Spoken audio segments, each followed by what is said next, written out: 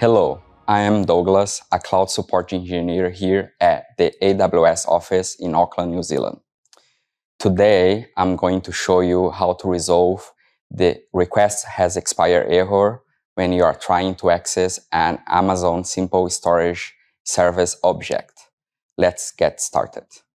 You receive the request has expired error when you use a presigned URL to try to access an Amazon S3 object, but the link has expired. For the purpose of this demo, I have created a presigned URL for this S3 object. I have set the link to expire in 1 minute. When attempting to access the URL after 1 minute has passed, I get the request has expired error that includes the expiration timestamp. To resolve this issue, we need to generate a new presigned URL.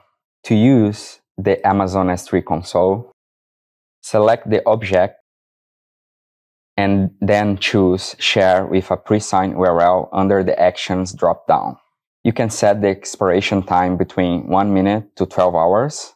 After you set the expire, choose Create Presigned URL.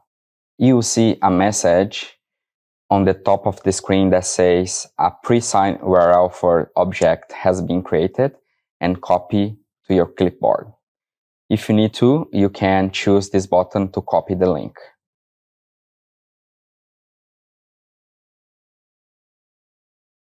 Another option is you can also use the AWS Command Line Interface. When you use the AWS CLI, you can set the expiration time up to 7 days. To use the AWS CLI to create a link, run the AWS S3 presigned command. In the command, include your bucket name, object key, and the expiration time in seconds.